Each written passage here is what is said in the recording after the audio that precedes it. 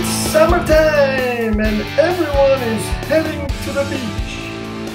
And there's a lot to see out there. Come on guys, be honest. You fell for the clickbait. You saw those pretty girls and probably thought, what in the world is Jake towing up to now?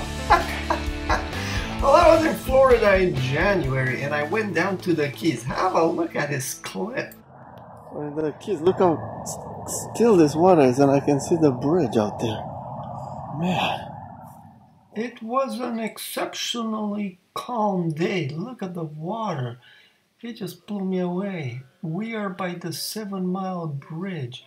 And right now I am just inches from the water. My phone was touching the sand. And look, you can see across the water there. It's at least 7-8 miles. Just incredible. It just blew me away. It was so clear. However, when I drove back over the bridge, I could see boats appear behind the curvature. After returning to California from my vacation, I went to the beach to measure the elevation angle to the horizon accurately with my theodolite.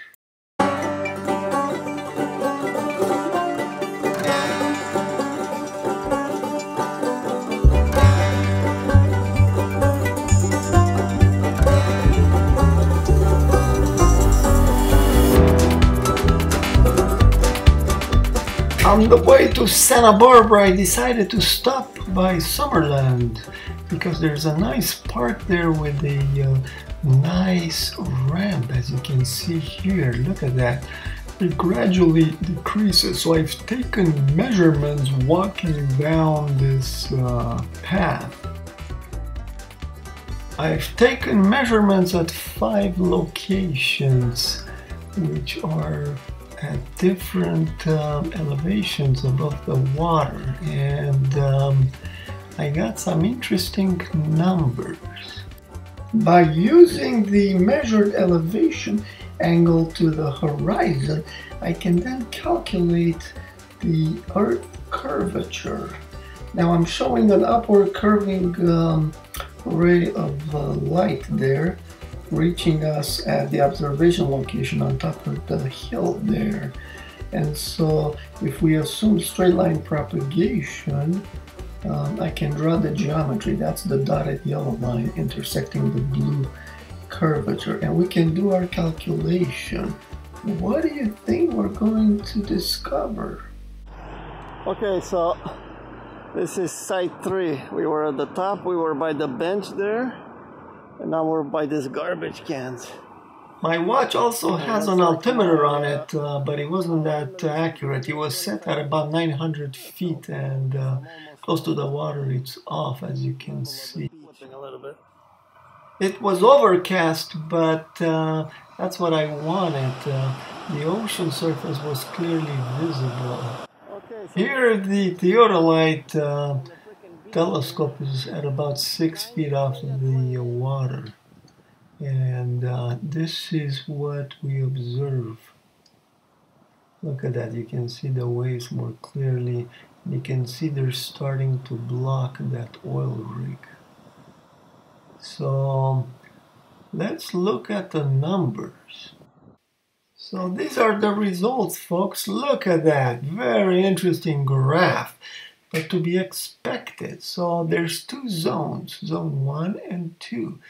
Now, when we're really high up, we measure a more constant radius of curvature of about 4,290 for the last data point, almost 4,300.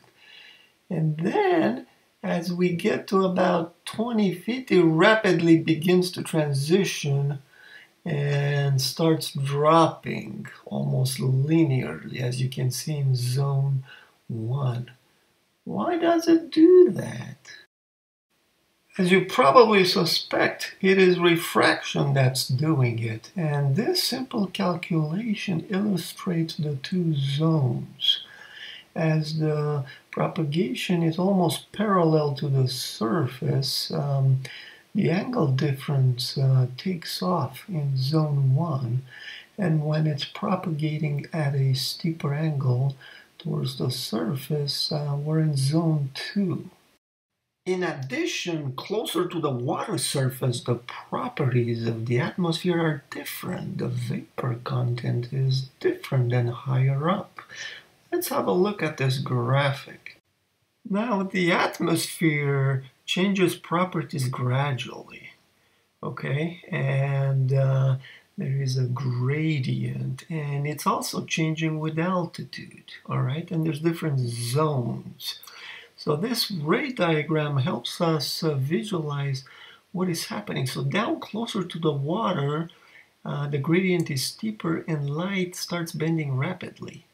And then that elevation angle is changing. So Snell's law tells us that now the bending is less because the incidence angle is a little steeper. Okay, so two things are happening. One, that angle is changing, and refraction is affecting the wavefront less, but also now we're propagating to a higher altitude, and the gradients are different. All right, so it's a complicated thing here. Two things are moving. Now, the dotted blue lines, those are tangents to the curve, and so we realize there's a problem here. How come close to the water we measure the steeper angle? So, the steepest angle here is the red line as it propagates up. So how can we have a steeper angle down closer to the water? So this kind of gives us a clue that there's more going on here. We also need downward refraction. It's not simply upward refraction. Okay, so this makes more sense now. We got a zone, horizontal zone, where there's upward bending because the light is really close to the surface of the water and the gradients are different. Then it propagates a little bit higher, and now it enters a zone where it starts to curve a little bit towards the surface, downward bending.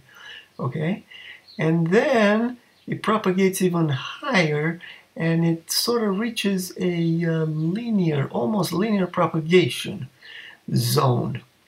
Okay, and now this model makes a little bit more sense. Look at the steepest blue dotted line. Okay, so yeah, that makes sense now. When we're closer to the water, we're seeing this steeper angle. But then when we go higher up, the light has begun to kind of curve back down a little bit towards the ground. So quite fascinating. But let's see what this means to the range of observation. So now notice what's going on here. Because of this bending, look at the blue dotted line. We should have seen point A out there. But instead, we're seeing point B, which is much closer to us. The nature of light is a bit more complicated, and this graphic tries to illustrate that. According to the Huygens principle, each point along the wavefront is a new source of wavelets. And so what reaches our eyes is actually a superposition of multiple wavelets. It's the interference pattern that is generated. So it is affected by the properties of the air, not just along that center ray, but neighboring rays. And the width of that depends on the wavelength and other things, but it is a superposition. So things are a little bit more complicated. Now, regardless of what we imagine is happening to the light as it propagates, this is the result we've measured. Now, it appears we're converging on a radius of curvature of about 4,300 miles. We can be certain there is still refraction occurring at the higher altitudes, like Site 1. Look at the phi angle, that's in degrees, 0.126. Wow, that's a very small angle. So we're still experiencing refraction, folks. Yeah, you have to be looking at a much steeper angle. And if we do that, if I were to go on top of the mountain and look down, then another phenomena starts taking over. Haze will limit my visibility, and so the measured horizon will be deceiving. It will not be the actual horizon. And so I'll start measuring a steeper angle that does not correspond to straight line propagation. And so the radius of the Earth that I'm calculating will appear to begin to go down. This was my first observation over water with the theodolite, and I did not know where the inflection point was going to be. So now that I know it's around 15 to 30 feet, I will take more data points in that zone so we get a better curve. Some people had been asking for this kinds of measurements, so I decided to share these results with you since I'm going on my summer break and probably won't be making any videos, but I'll be doing measurements throughout the summer, and hopefully the weather improves. Right now it's kind of overcast and cloudy, but I'll do more measurements and I'll report back. I've assembled a few photos off the internet, and look at that. Lots of different phenomena that can be observed. We see what appears to be ships disappearing behind the water. Okay, curvature of the Earth. Yeah, very interesting. We see a boat levitating. We see reflection of the boundary layer right above the water. Lots of interesting phenomena to study. But one thing is clear, light has to be bending. And if light is bending, that has implications for what we observe and what we conclude. All right, whenever we use electromagnetic waves to remotely sense our world, we're susceptible to, bending in the atmosphere. So just drawing conclusions based on straight line propagation is erroneous. Now that I have a theodolite, I'll be making a lot of measurements of ships over water. Also, if you have any ideas, let me know in the comments. Lots going on. I decided to make this video because a few of you have asked about measurements of the horizon over water. And I'll be gone for the summer, quite busy. And so I'll make another video later in the year with some of my results. I want to do measurements in different atmospheric conditions. Soon I'll be attacking the globe with drones. Exciting times ahead. Anyway, thanks for watching. Have a wonderful summer.